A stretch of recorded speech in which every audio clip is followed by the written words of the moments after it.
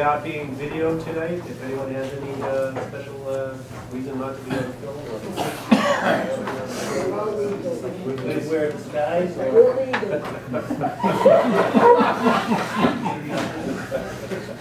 That's the disguise I'm using when I come home with the bats. Yes. So anybody else wants to cover up, that's fine too. Just as we get started, I do want to mention that for our final numbers for the year, for the North End, our overall Part 1 crime is down 10%. So for December? yeah, so for that neighborhood, for our neighborhood in the North End, that's great. They have a 10% decrease.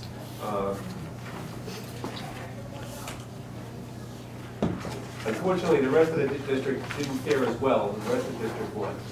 We actually were up 7% on the rest of the district. A lot of larcenies, but on the North End, for this neighborhood here, we did excellent with a 10% decrease. During the last 30 days, I'm just going to go through the totals, and then we're going to have Teddy, as usual, go through the reports. For the North End, there were no homicides, there were no sexual assaults, there were no robberies, there were no aggravated assaults, there were no breaking and entering, which we haven't had that for a long time, but there was 0 in the 30-day period. So that's, again, the numbers are good. There were 5 auto thefts. We're going to talk about the auto thefts when Teddy goes through the reports. A couple of the people who are leaving keys, leaving the car running, which we all do when it's cold, when it's freezing. But, you know, your vehicle is subject to theft when you're leaving it outside with the keys in it, and it's running. And they will grab it, and they will. We had 3 general larcenies, that's down to 8 from the same period last year. We had 1 larceny for a motor vehicle compared to 8 from the same period last year. We had no reported graffiti, no community disorder incidents. The police towed 9 motor vehicles. We issued 56 motor vehicle violations and 250 parking citations. For the neighborhood for the last 30 days, there were only 2 arrests, and they were both for disturbing the peace. I'm sure Teddy will touch on those. Is that same party? Yeah, the 2 parties. Teddy will, you want to start with those, Teddy?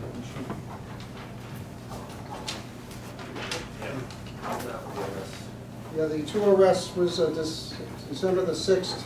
That was at Prince Salem, and that was actually the guy was around all day. He was disruptive in the neighborhood, and actually Sergeant Lema came upon him. And, 2 of the officers. That's that big guy. Yeah, the guy was huge, so he put up a fight, and he was arrested at Prince Salem. What did he tell people he had a gun inside the store? Yeah.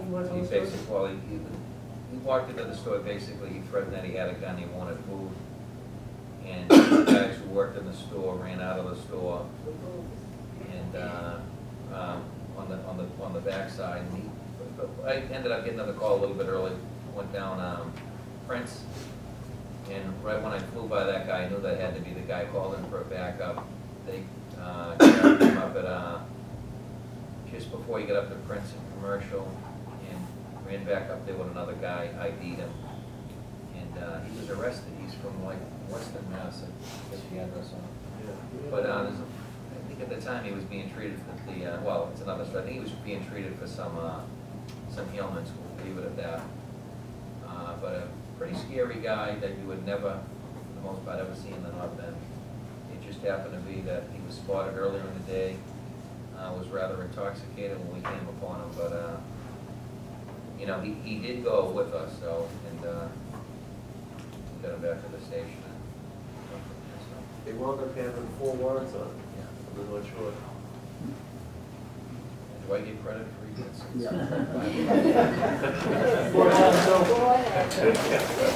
You got your good Doobie Award. Is that your first 5 awards? He gave up. That's his first arrested, let me tell you.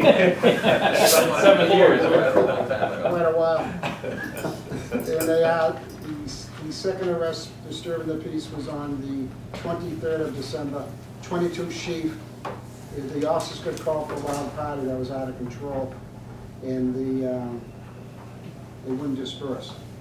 So finally, they broke it up and got them downstairs, and they were older, they were young professionals.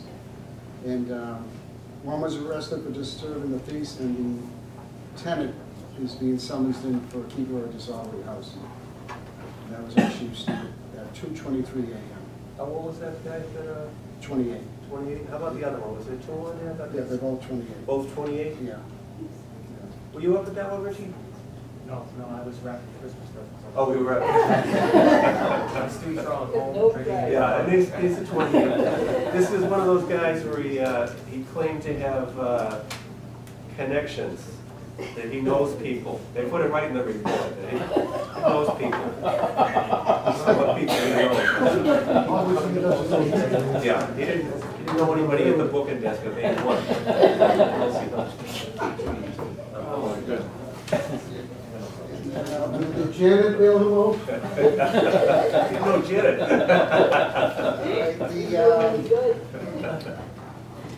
I'll do the auto thefts. There was 5. Number 1 was on the 6th of December, and that was on Salem Street. The businessman left his van running. That's because you guys were here on that night, Yeah, the that- 6th of December. Yeah, that was the, right. Instead of, yeah. He left his van running, his work van running, and the guy jumped in it and stole it. Oh, that was he called us. Yeah, he called us at the station right after it happened. Right. And, the next one was on the 7th, on 107 Atlantic Ave. He double parked his car, ran in the building, and left the keys in the ignition. That was stolen and recovered in Charlestown. On the 10th, at Charter Street, the individual, he actually forgot where he parked his car. So we reported it stolen, the officers find the car, once you go, he actually realized he forgot. And the next one was on the 16th, 64 North Margin. He's reporting came into the station to report his 1999 Jeep Cherokee was stolen. And that one actually was recovered in Charlestown on Rutherford Ave the following day. Okay. And the last one, the 5th one, was on the 17th, 89 Fleet Street. He parked his BMW, 2002 BMW Series 3, and he came back out in the morning and it was gone. No sign of tows. So it went down as a stolen car, and as of today, was not recovered. We're looking in Charlestown for that guy. Years ago, that's when the police just go straight to town. Right. That'll fall to the street. The larcenies, okay, there was 3 for the last 30 days. It was St. Leonard's Church on the 6th, 7:30 p.m. And this guy, again, he was arrested last year. He broke into my house in Dorchester in '85. He's still doing it. He's still. His 2 brothers, Richard. Yeah, he's what his name is, but he's got a thing for churches. That guy, he did it against Action Church. He's done it. You were watching them? Oh, yeah, he just got out. Yeah, he just got out. Yeah, he's just been out recently. And he's back at it. He did Arch Street again, and he did St. Leonard's. I don't know if we picked him up. What's the date on that one today? I don't know if we picked him up again. The 6th. It's in December, right? I don't know if we've got him again since this one. He's been around a long time. The second one was on the 15th of December, 12:30 a.m. at Prince in Hanover. This one, the girl was walking down the street, and then an hour later she thought somebody took her bag off her shoulder. So she reported it.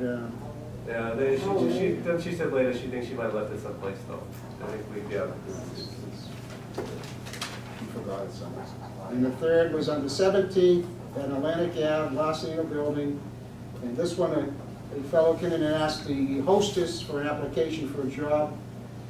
She turned to get one and he took her iPhone off the desk at the front door. So her iPhone went out the door. What number Atlantic Ave? 100 Atlantic. But the living room? No. Yeah. Just says establishment. Is that the living room at that? I think it just said. I thought it was 108. I think it is the living room, though, at 101. And we had the, which was great, the one car break, that was on the 9th, the 10th, excuse me, of December, at 2 Battery Wharf. And this out-of-state woman parked in the garage, staying in the hotel, and she said that someone stole $10,000 out of her bunk apartment while I was in the garage.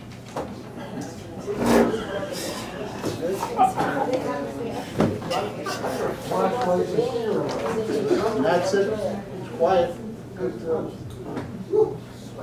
Any quick question? Yes. And please correct me if I'm wrong, because I very easily could be wrong. If I'm not mistaken, I think there were a couple instances of auto thefts that we ever reported at last month's meeting, and I think there were at least one or two cars that were recovered in Charlestown.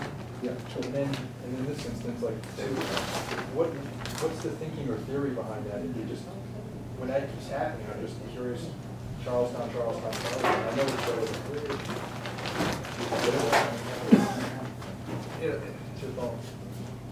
There are some people who steal cars located in that area, and they'll take things from the vehicle and dump them there.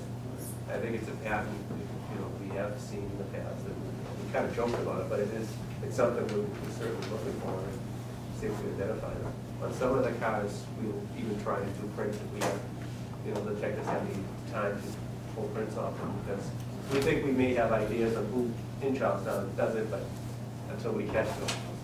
And sometimes, we've seen in the past, not with these vehicles, sometimes these vehicles have actually been used in other crimes, where they steal vehicles from one neighborhood, take it to another neighborhood, and do a crime. So it's something we're very aware of, that this pattern goes on.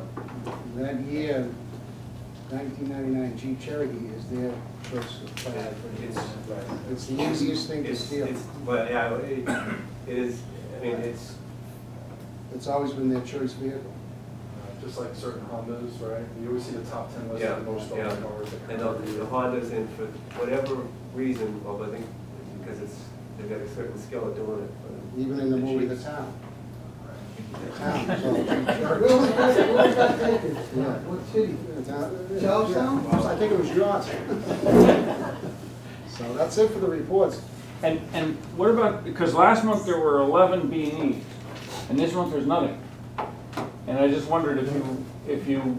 We locked up that Kelly budget the other day, but there was an arrest made.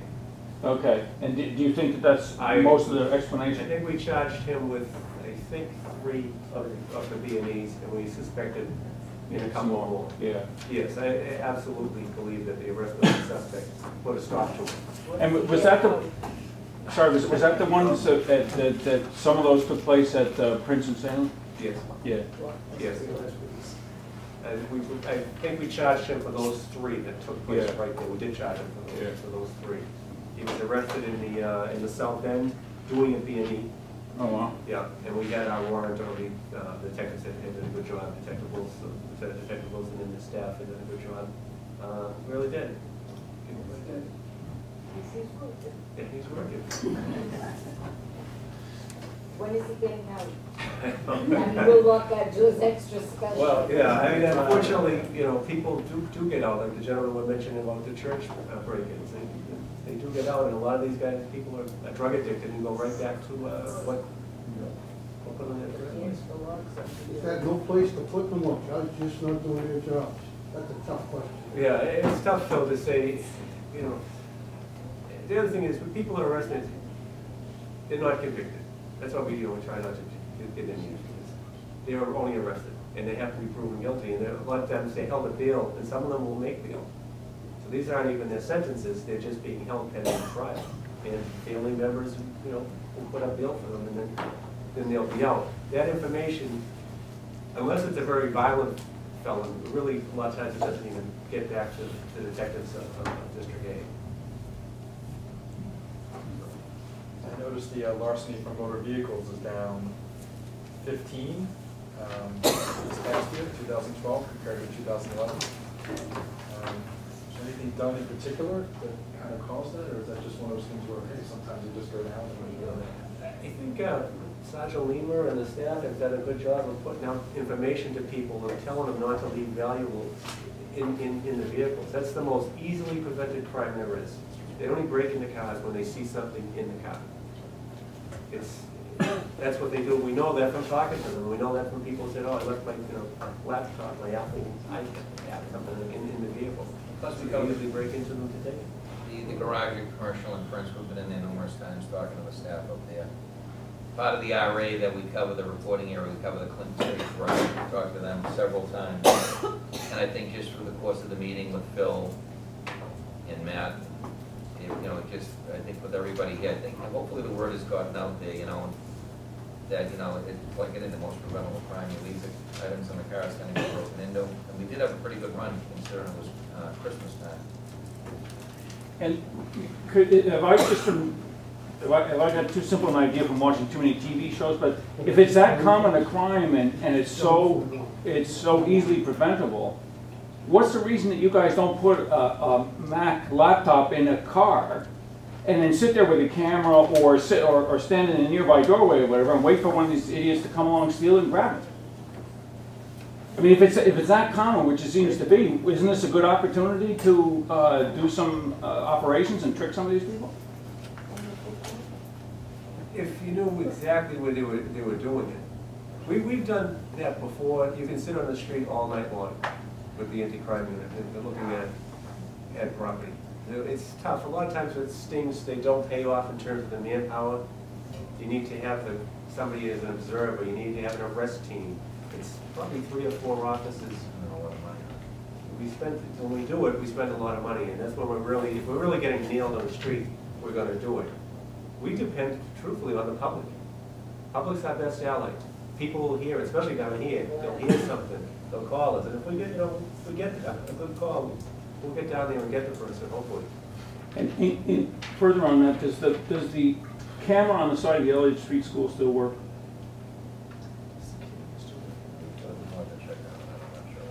There is a camera housing there, and it did work a few years ago when you guys put it in there, or the school board, or somebody put it in there when there were that sexual guy was around. Because he attacked somebody in there. Yeah, but I'm not sure if that's still operational. We'll have to check. Do you mind checking on it? Yeah. Tell us at the next Yeah, meeting. we'll do that. Just a note on the car brakes, over in, I know I've said this before, I hate to repeat myself, but at one point in time, we used to get roughly 30 cars stolen a month. And now we've got those numbers down at really 2 or 3. But what has been up are the car brakes, and we'll put plackets on the vehicles over there. It's gone out, to the Charlestown Bridge. I can't say an awful lot of people park over there to come into work, but we've placed plackets, I'd say almost on every single windshield. We've placketed every single street over there, between the CSO offices, the B-team offices, in the course of, several years. And those numbers have gone from 30 on most occasions down to single digits, maybe low teens, and it's like the captain mentioned, sometimes it takes one particular individual to get out of the can, and before you know it, the numbers are back up in the 30s again. So it has a lot to do with educating the public, and if the public really does the right thing, even with, I'll give you a quick one, even on B&Es, we had a B&E up on the hill, poor door frames, poor door locks. First floor got broken into, a couple responded in a community meeting up there at Beacon Hill. I know the owner, landlord, very well. He went up there, changed the door frames, the door locks, and even through a little conning them, he actually took some dollars off the next month's rent. But we've kind of put it back on him, that job building. If you had solid doors and if you had good door frames, that door wouldn't have been jimmied. If you had some plexiglass on your see-through inner door, they wouldn't have kicked in the glass. He did it. And I can't guarantee it's not gonna get broken into, but it's pretty close to Fort Knox right now. Yeah, fair enough. I just think that if there's these habitual offenders in Charlestown or wherever else they might be, including here in the North End, if you've got one or two of them on one of these sting operations, it might send a real message to them. Yeah, so we tried that once over in Charlestown, one of those people put a lot of effort into it, almost 2 weeks, a lot of overtime in the budget, and I don't know if those perpetrators were spooked, but it just didn't work for us. Remember that guy that was caught on camera? He looked right at the camera. He was robbing 2 or 3 apartments in one building. Did anybody ever recognize him? And Yes. he's arrested? Yes. Very He's nice. arrested. People did recognize him. That's One the, down. that's the person we're talking about. You know, don't put some of our crime tips, our self-defense, safety awareness tips in the regional review. So we'd like to get that information out there, and this is one of our tools, and we thank you for doing that. That's a great public service to put that information out Just there. like that.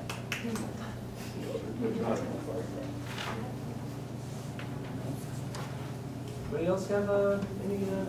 Yes, I just want to make Was one there someone else? comment.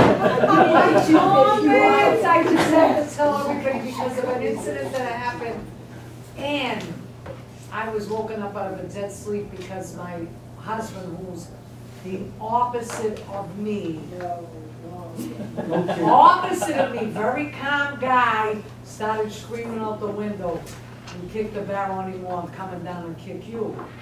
I just want everybody to be aware of, you do need a permit for pepper mace, but for wasp and hornet spray that shoots 37 feet, you do not need a permit for. And if it comes down to push to shove, and they are bothering you or bothering your property, spray them right in the face and do whatever you have to do to protect yourself. We do not need their permission. That's all I have to say. Well Let's done. go on. That's it. I got it at home. That's it. Home I Depot. received a bug spray email from you. I didn't know. Oh, yeah. Oh, yeah, I was ready to go that night. I was ready to go. You want to spray Yes. some more bug spray? Yeah, no, the bug spray in the eye is very effective, 37 feet.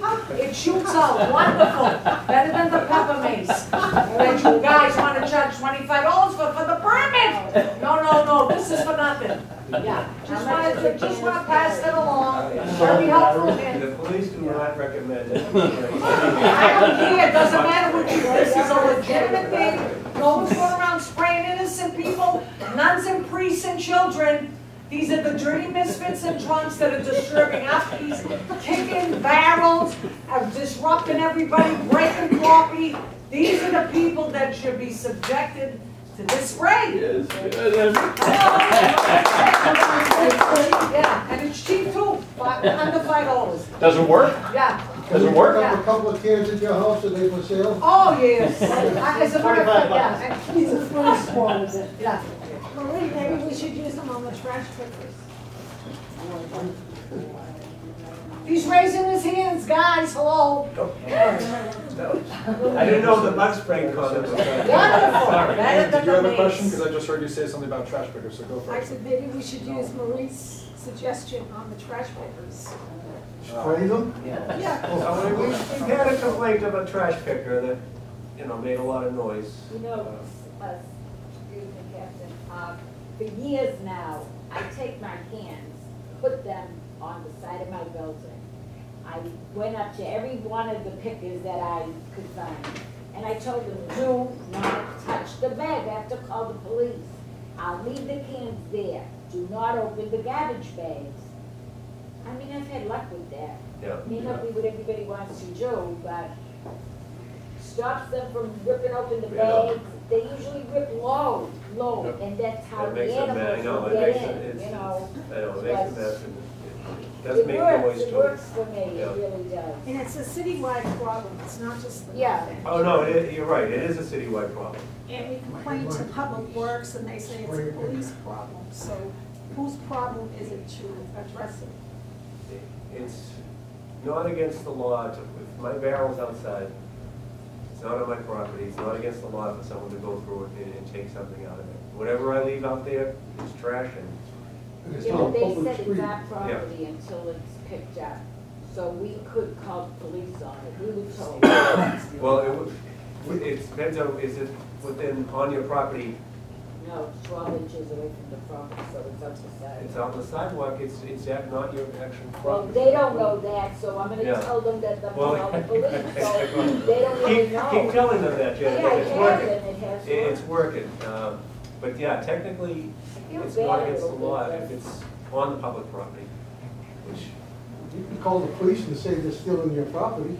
That's what I mean, Well, it is your property. until they pick it up. no, once it's out on the public, if I leave something out as trash, I can't say later, oh, that was still my property. It's trash. But then how can you find it? How can people Yeah, find right, the trash? I know. Same thing. If I leave trash out illegally, how can you find anything based on what you just said? It's out in the public street. Well, you put it out there, right? Yeah. You're dumping, and it's not saying that you have permission to dump, I'm just saying I don't have an expectation of privacy or the ownership in something I leave on the It's street. not a police responsibility. I'm not That's going right. there. Yeah. Say the laws overlap each other here. Yeah.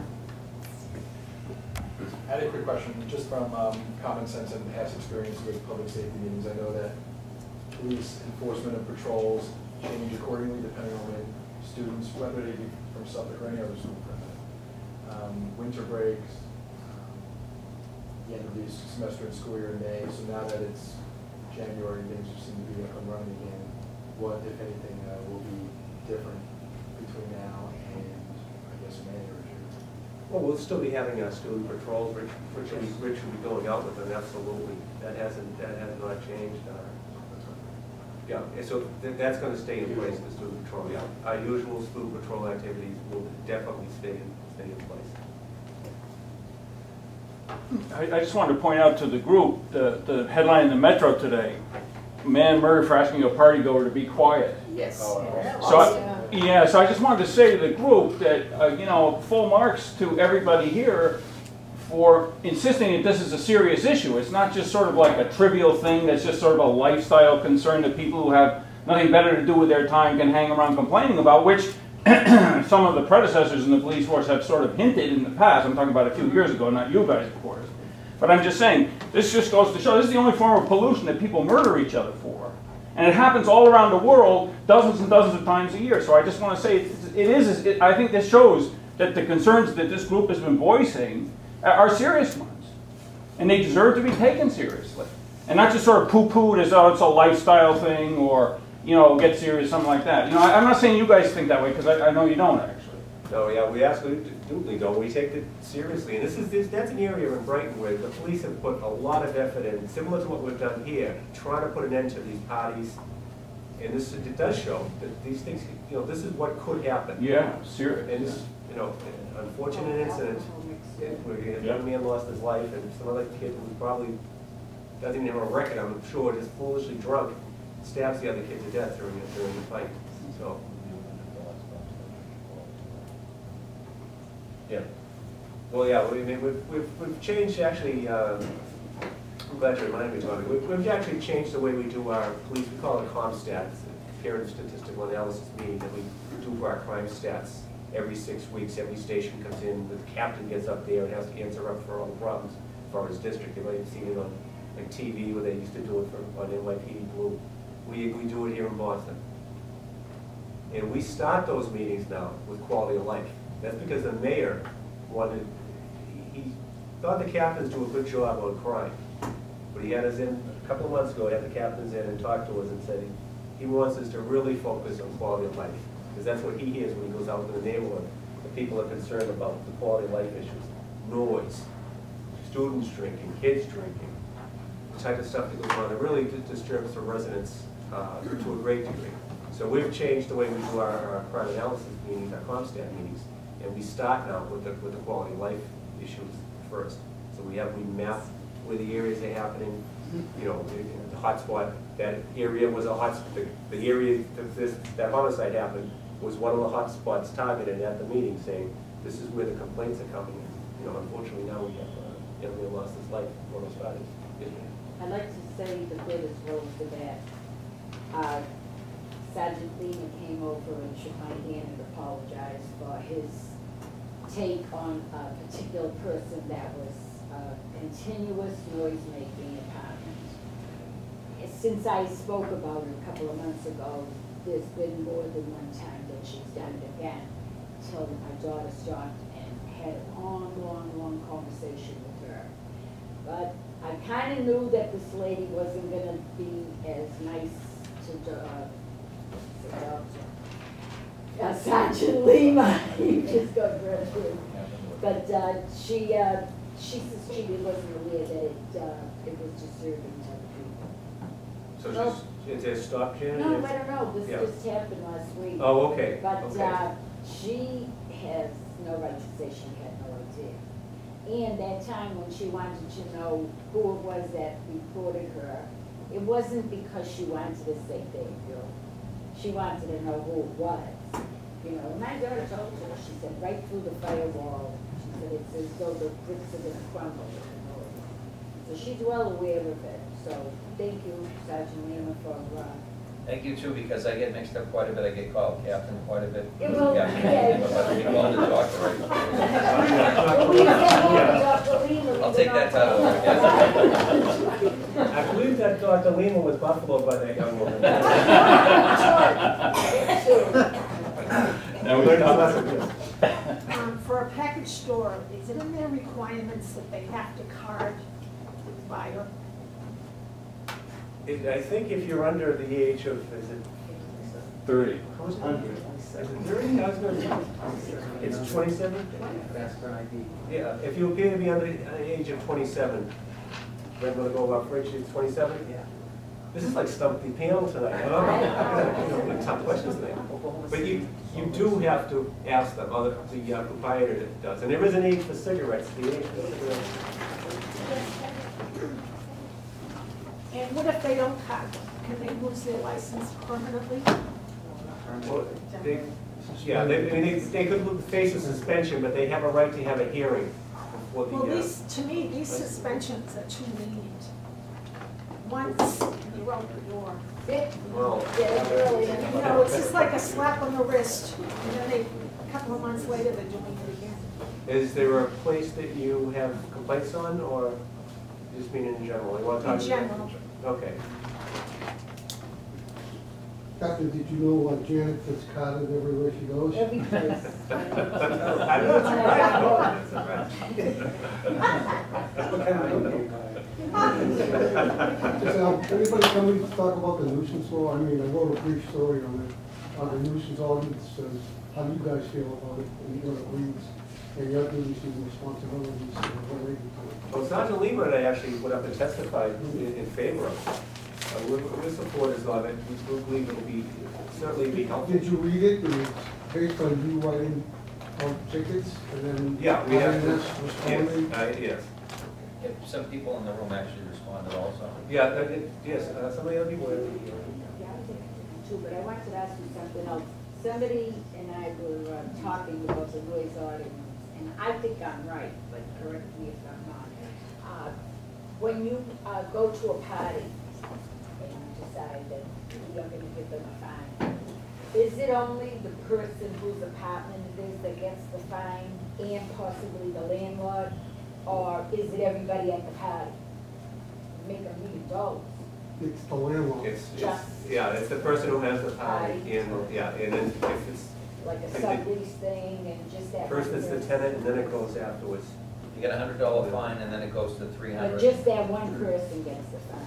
Under that ordinance, Because we were making noise one night, that's how it came about, the But that doesn't mean they can't everybody make has a to arrest. get it, huh? That doesn't mean they can't make arrests. It means that's Oh, yeah, somebody it's they like find. after the fact, Yeah. with the service.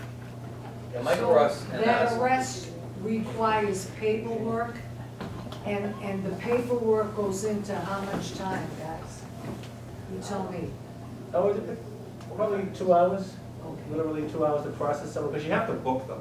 You know, you For have to one stay with person, them, book them. or if there's 10 people involved, does 2 hours, I'd say 2 hours. Per person? Well, for the one person. The paperwork's gonna be similar because you're doing all the same for the names, just add them in. But to process them, So if you had a large arrest, a group arrest, 10 people, it'd be 4 or 5 hours, easily.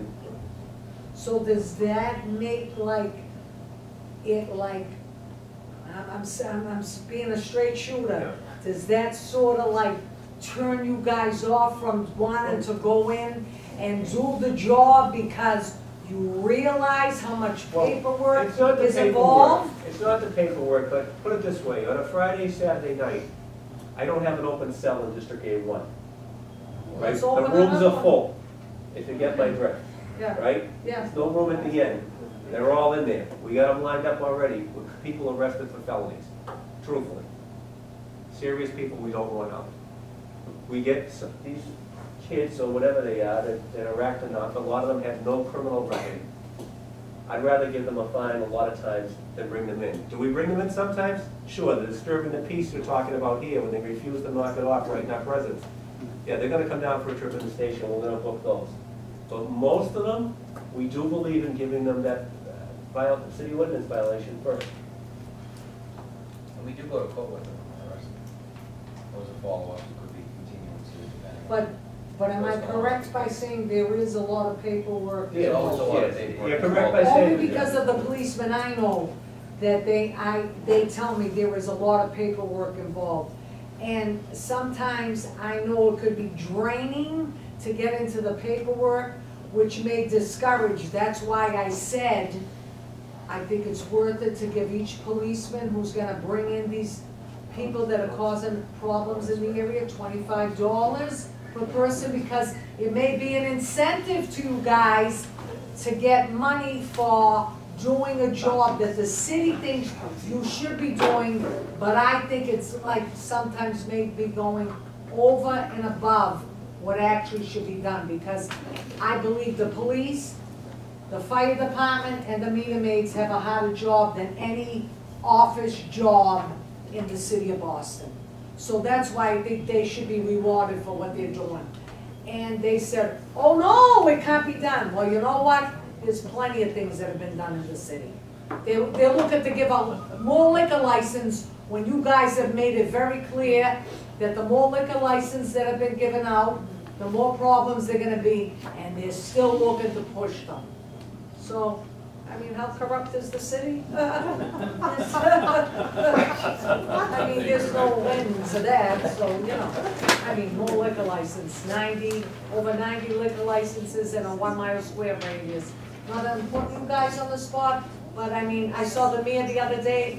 I didn't say anything to him, I think it was yesterday or the day before, because I really wanted to go for his jugular vein, but he just come out of the hospital, so I was being kind and never said a word. Captain Lee, Area 1 includes not only the north end, but what other Boston neighborhoods it in, for those that don't know? I'm just curious. We include, just digesting that last we do include the North End, Beacon Hill, Yes. Downtown Crossing, the Theater District, out of the Back Bay. We go over to Charlestown, as we mentioned, the Leather District, The West End, the West End. Chinatown, Bay Village, Park Plaza area, Waterfront.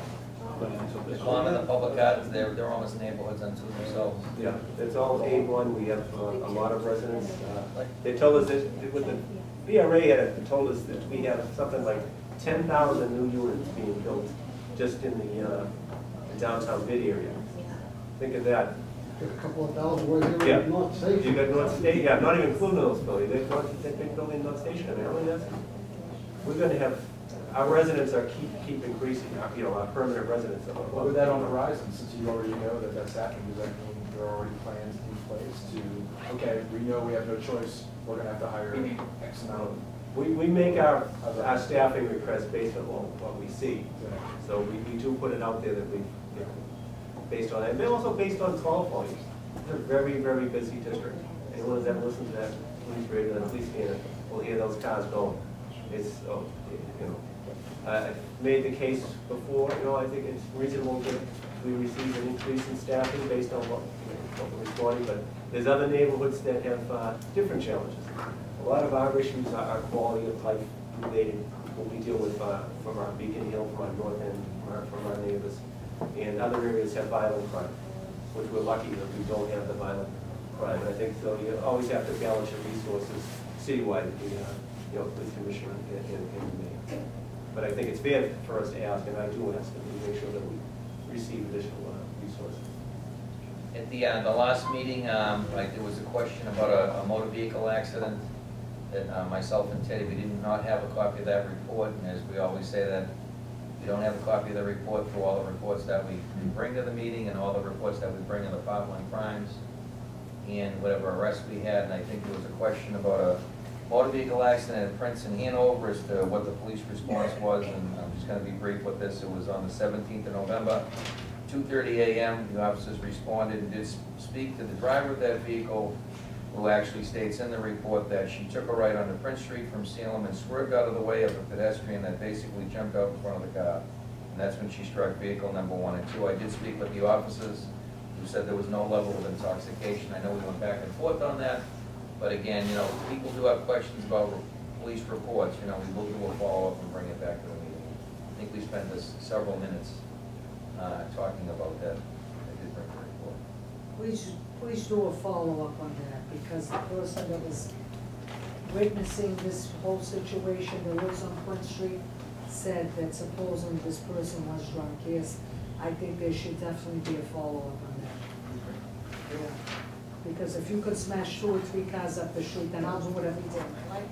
And just say I was sober and that was it. It happened.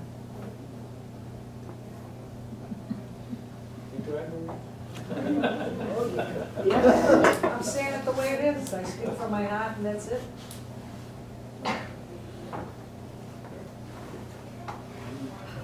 That's it.